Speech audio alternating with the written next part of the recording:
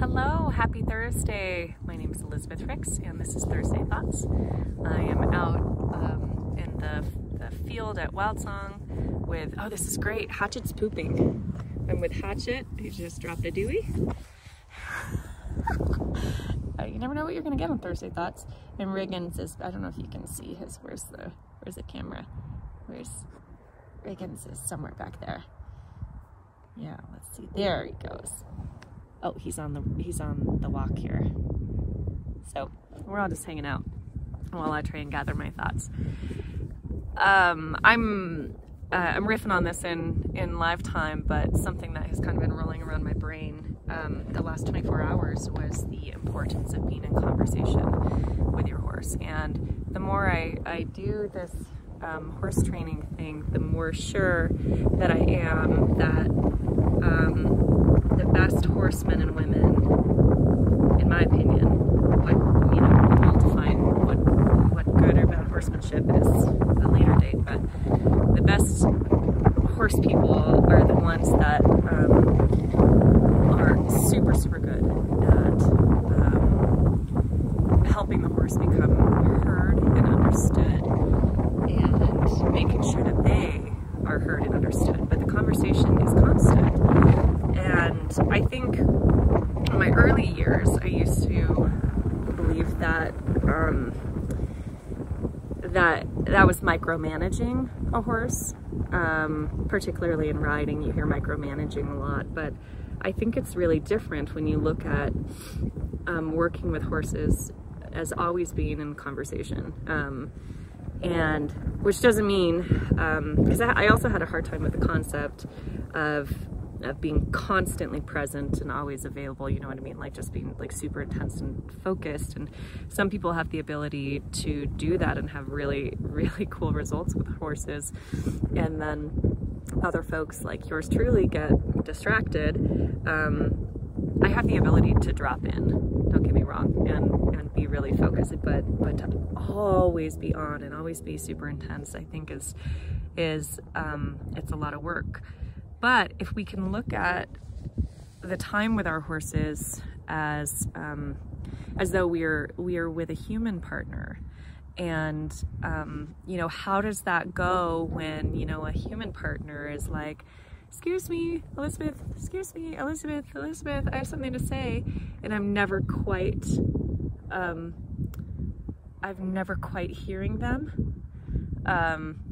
Sorry, we have to pause because I have a horse galloping over here and a dog after him.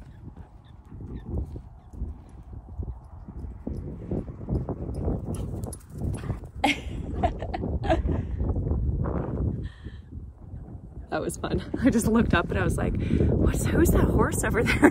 Riggins had gone from back there all the way to the other end and I had no idea because I'm just deep in thought here. Okay, so back to the analogy. If someone's always trying to talk to me and I'm not giving them the time of day, like how are they going to feel about me and about being with me?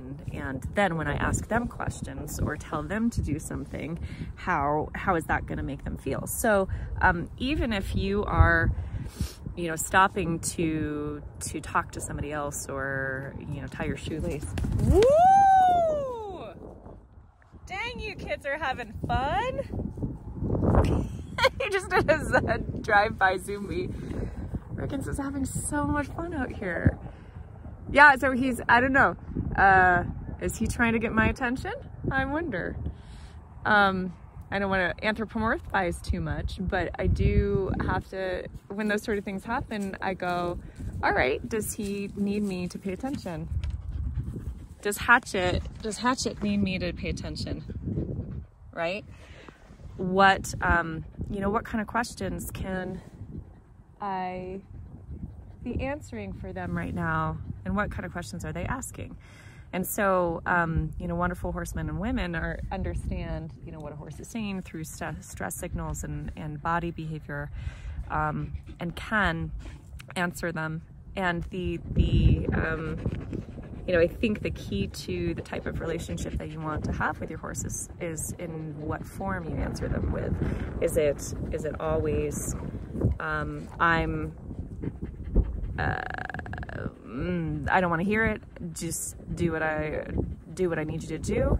Or I hear you, I feel you, but we need to get this done, right? So those are two different feeling things, and the intention behind how we answer a question is pretty powerful. I'm just blown away by how beautiful he is running right now. I don't think he's stressed, but I'm gonna check in with him. I think he's just feeling pretty amazing out here. What do you think, Hatchet? So, yeah, I want to just conclude with a story of Dolly, who I trailer loaded yesterday. We were practicing because on Sunday I went over to her where she was at, and this is a Korab, a quarter horse Arabian mare, who was going to come to a class on Sunday but wouldn't get in the trailer.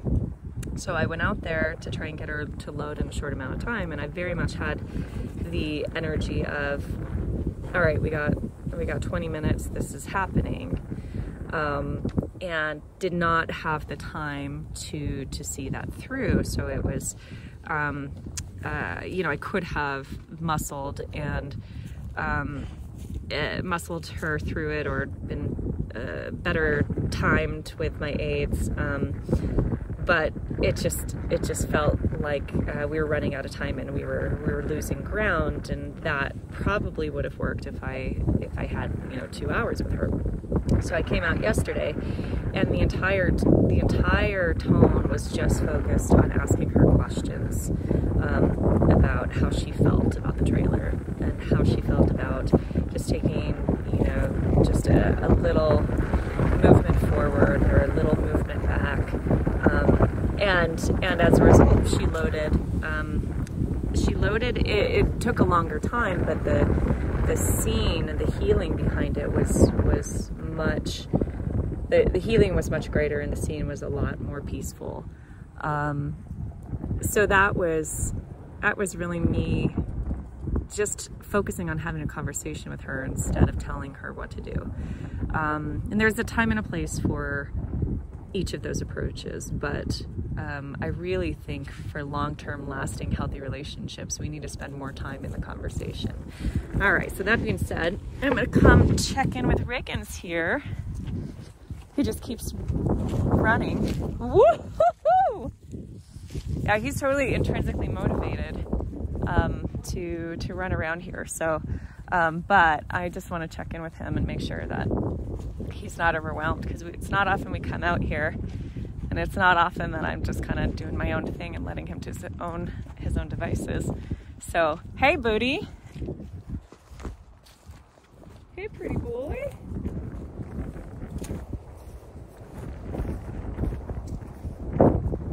Yeah, so he's a little activated, so I'm just gonna check in with him. Hi, how are you feeling?